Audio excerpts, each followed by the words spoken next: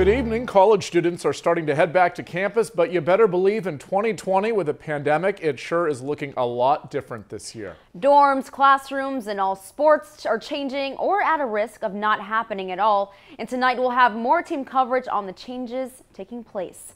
Texas A&M University is welcoming students to campus all week as they have changed the way students move. Amid the pandemic, 25 News reporter Hallie Jones joins us with more. Move-in day here at Texas A&M looks a lot different this year as the 11,000 students living on campus for the school year are moving in by appointment only.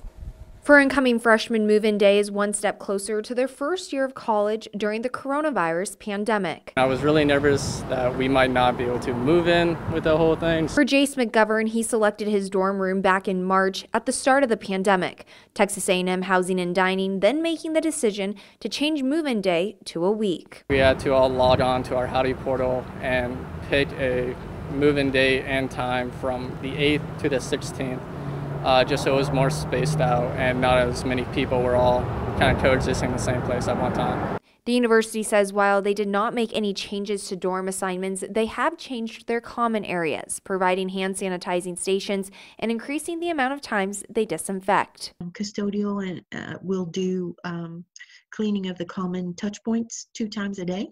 While the university has sanitizing stations throughout campus, students receive some PPE when they check in. Students got a bag as they checked in called a COVID health bag. So a mask says howdy on it, so it looks like a smile, hand sanitizer and some wipes and a thermometer to check your temperature. The university also has plans in place for students living on campus who do contract the virus, along with those who may be considered a close contact. We have some rooms set aside for people to be able to move to that have setups where they can have a dedicated bathroom.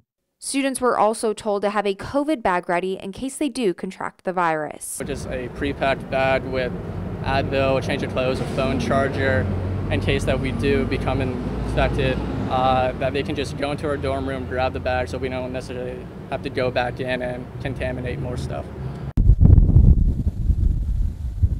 The university says that their residence halls are about 95% capacity, and which should allow for room if a student contracts COVID-19.